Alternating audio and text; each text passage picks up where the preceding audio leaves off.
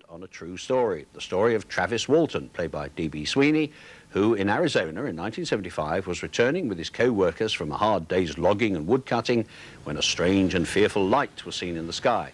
Ignoring his companion's warning, Walton went to investigate, and before you could say, "Beam me up, Scotty," he was sucked into an alien spaceship, a UFO no less. Yes, he was. All his friends said so, and so did Walton when 5 days later he was found naked and gibbering in a phone box.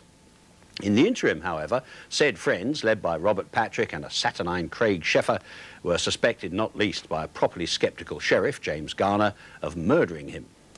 You expect me to believe that a flying saucer came down and took your friend away to outer space?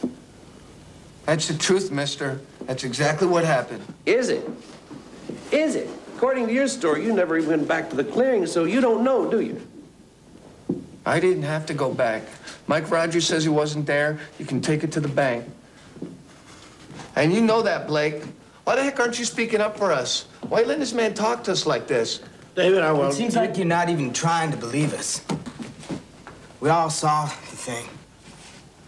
We all saw the guy get zapped. You saw something.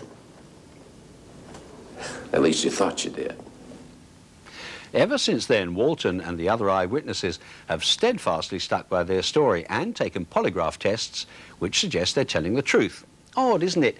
Why is it that in every story of abduction by aliens, the victim is always a woodcutter or someone equally humble?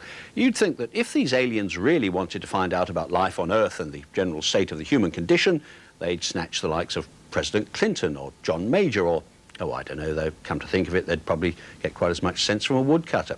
But in fact, to judge from one harrowing and well-executed sequence that recreates his time in the bowels of the UFO, these fetus-like creatures, life, Jim, but not as we know it, didn't seem to want anything at all from Walton except to subject him to a particularly nasty physical examination.